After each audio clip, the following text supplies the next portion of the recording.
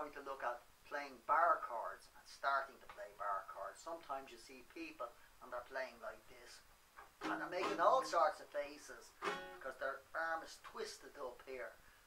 So begin bar chords by putting your hand flat across the strings there on the 5th fret, and bring it down, and bring your elbow out as well at the same time.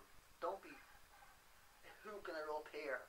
So bring it down, because if you hook it up here, you'll notice the fingers are rising here, and that won't give a good chord.